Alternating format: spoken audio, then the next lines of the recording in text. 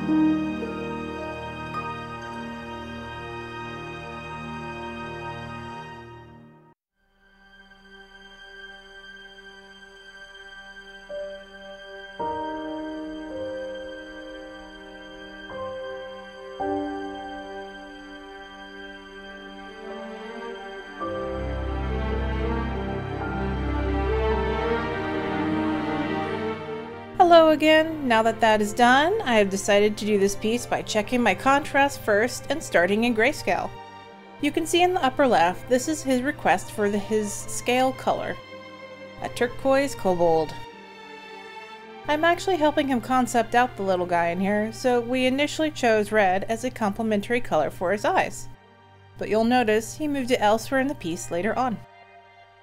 Now, contrast is usually a weaker area of mine, so starting in grayscale really helps me see pops where they need to be and areas of focus that are important. The new Clip Studio 2.0 color blending is so good and I cannot get over it. Even in grayscale, it smooths nicely.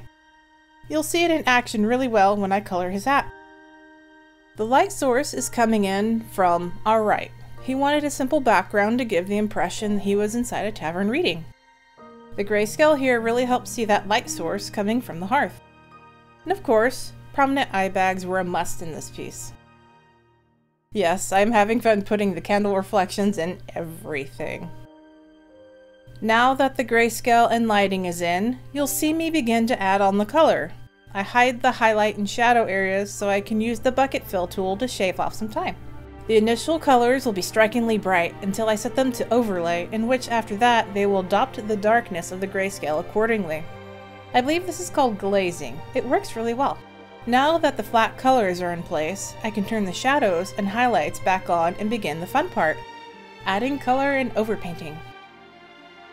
And here is that Clip Studio 2.0 coming in. It creates this really vibrant mixture when you have purple and gold, and really makes the hearth light pop on his hat.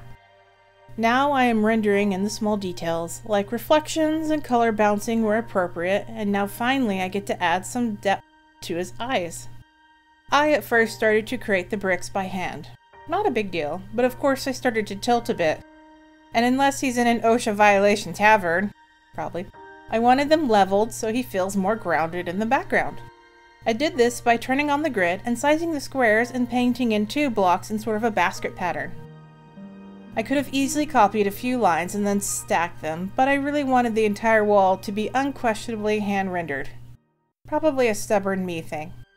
Slapping a gradient on top, it allowed the hearthlight to slowly fade out, and then I added support pillars to add more to the building look.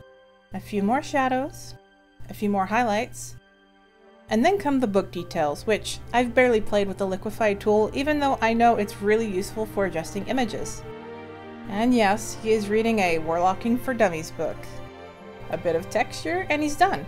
I had a lot of fun with the commission and got some great experience back from it.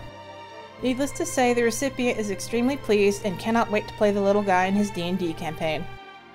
If you'd like to see more art-related content, be sure to like and follow to let me know you enjoyed this. Have a lovely day, and I'll see you around!